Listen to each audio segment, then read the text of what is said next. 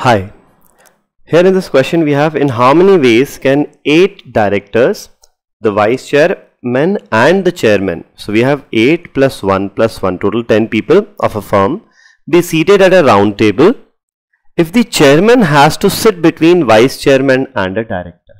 Okay, so there are two ways of solving this question.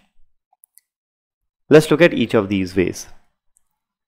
So what we have is there are 8 people to be seated, or sorry, 10 people to be seated around a circle, such that the vice chairman is always, or rather the chairman is between vice chairman and a director.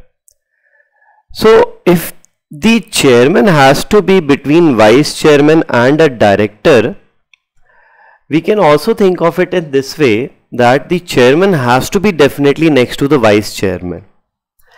The person, or rather, if let's think of it in this way, wherever chairman sits, there are going to be 2 people next to him. There are going to be 2 people next to the chairman. It's a circle, right? So there will definitely be 2 people next to the chairman. If there are 2 people next to the chairman, one of them has to be a vice chairman and the other has to be a director. If one of them is a vice chairman, the other will automatically be a director. There is no other possibility, right?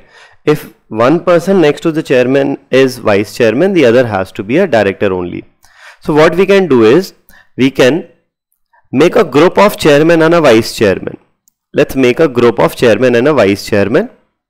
And then you have 8 directors, right? So effectively what you have is 8 plus 1, total 9 entities or 9 people to be seated around a circle. So number of ways of seating these 9 people around a circle is 8 factorial. Now what will happen in this 8 factorial ways is, wherever chairman is, there is going to be a vice chairman next to it, and the other person next to the chairman definitely will be a director. There would be no other case, right?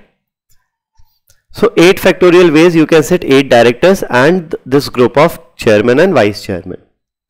Now in how many ways can you form this group of chairman and vice chairman? It is 2 factorial. So the total number of ways is 8 factorial into 2 factorial is 2. So this is going to be the answer, option B. This is one way of doing this question. The other way of doing this question is, let's forget about the chairman for the time being. Let's consider the 8 directors plus the vice chairman. Okay, so we have a total of 9 people here. These 9 people can be seated around a circle in 8 factorial ways, right? 1, 2, 3, 4, 5, 6, 7, 8, 9. These 9 people are seated around a circle in 8 factorial ways. So let's say this is the vice chairman and all the other are directors. Correct? Now what about the chairman? Where can you seat the chairman? The chairman has to be next to the vice chairman and a director. So the chairman can be either at this position or at this position in between vice chairman and the director.